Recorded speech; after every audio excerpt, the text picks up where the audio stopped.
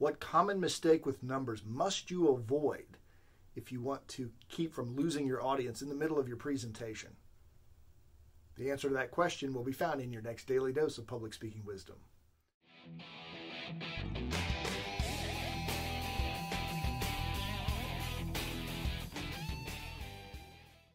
A couple of weeks ago, I attended an all-day workshop, and I was listening to a presenter talking about referral marketing.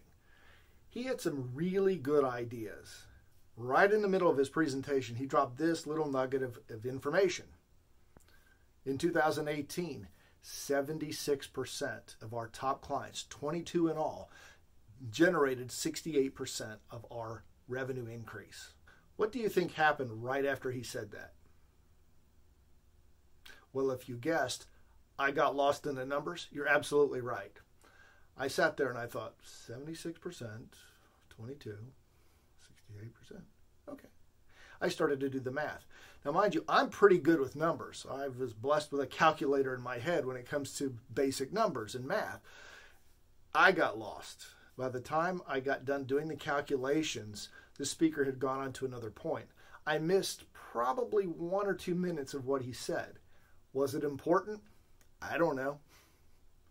The lesson to take from this is never make your audience do math. Most people don't like it. Those of us who do still don't want to do it in the middle of your presentation. Make it simple. I'm almost positive I know why this presenter gave us those numbers. He wanted to be authentic. He wanted us to know that he had done the work and that he wasn't just making the numbers up.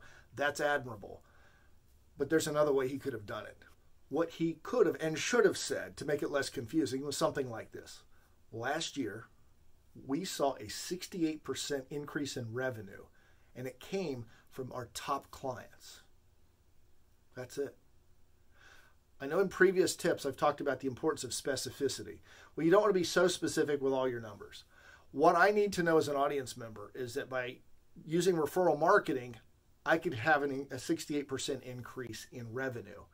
If I want more details, I'll talk to the speaker afterwards. A question might come up during a Q&A session. He can get deeper into the numbers there. But for the big overview, just give us one specific number.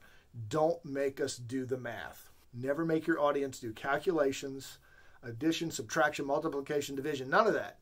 Don't make them do the work, because if you do, you're going to lose them and you may not get them back.